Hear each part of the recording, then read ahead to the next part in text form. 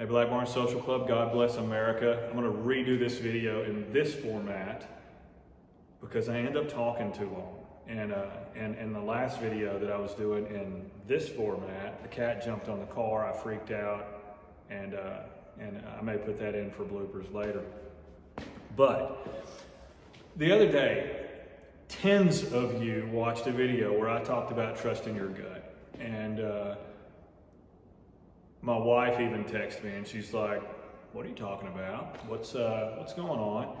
And I mean, I think what I'm getting at is that we all have something going on. You know, just not even 2 days after that, she and I are talking about her own situation where it's something similar. And I think the human part of us wants to be validated. We want to be able to have our issue. We want to be able to go to someone else, discuss our issue with them, and then immediately have them go, yes, that's exactly what you ought to do. Yes, you should feel that way. Yes, it's okay to feel that way. Or no, you're crazy. But point being is that we want to get our mind wrapped around it, and then we want to socialize it with others.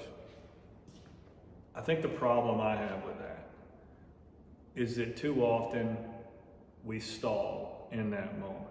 Or too often we let the frustration and the pain of that moment simmer and settle, and to the point that when it's time to act, we've lost our moment. We've just lost it. And then so you put up with something for another day, or you put up with something for another week. I keep walking in and out of the camera, sorry. So I was giving that same advice to her about her situation. And then I saw 2 or 3 confirmations come at me from different places where I keep seeing there being this message that if you're feeling it, you're there. You know, if somebody's done you wrong and you keep feeling that way around them or around the group or whatever that is, you're there. It's not, you being able to express it or you finding other people to validate it is a moot point. If you feel that way, that's what you need to act on. I don't know who needs to hear it. I don't know who's going to watch this, but point being, I will say some stuff about clothes because I love some good clothes, and it does get more attention in the, it'll take a video that normally gets 10 views and get 15. So I'll talk about the fit right now.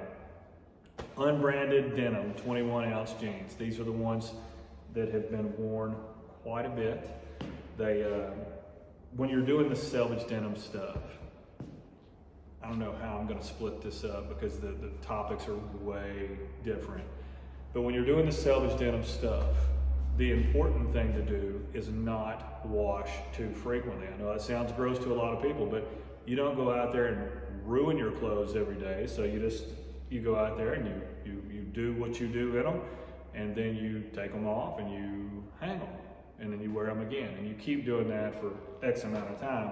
But what happens is after a while, you wash it as infrequently as you can. I know I've already said this in a different video, but you start to get fades and whiskers, and you start to get denim that actually looks like what you could go buy in American Eagle. But it feels different because the 21-ounce stuff is just so heavy. Like it's really cool out there this morning. It was in the 40s, and putting this on is it's like putting on a jacket for your legs. Hashtag jacket for your legs. Red Wing boots. I don't know if you can see them, and I'm not going to do a prance, but these are the Heritage. I'm going to do it. Hold on. No, I'm not going to do it, so never mind.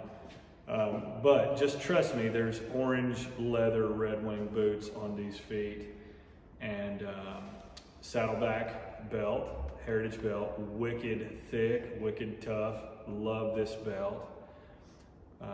Wool vest with little handy pockets, and I like this. This is new. This is also new to me. Was not expensive at all because I've been going to eBay like a mofo and buying some used stuff. Let's see, what else? What else is new with you guys? That's all I got, really. That's all I got. I really want to show you all the boots, but I can't do a dance and get these legs this high. And I'm not going to kick the camera over trying. So you guys be blessed. Maybe if you've watched it for this long, and again, I know I keep cutting my head off, but maybe if you've watched it this long, maybe you need to hear the first part about trusting your gut and getting yourself out of those situations that you find yourself in and not waiting on validation. If you're here for the fit part, the drip, as the kids call it, the clothes, then go to eBay, man. You don't have to. I mean, it's like Goodwill, a little bit more expensive, but way better than Plato's Closet in those places. So, anyway, that's it. I'm gonna take the dogs and the cats back inside. That's it for today. We've got friends coming over. We're doing a Black Barn Fest. That's what the brisket was for. So we'll touch back in later. You guys, be blessed. Talk soon.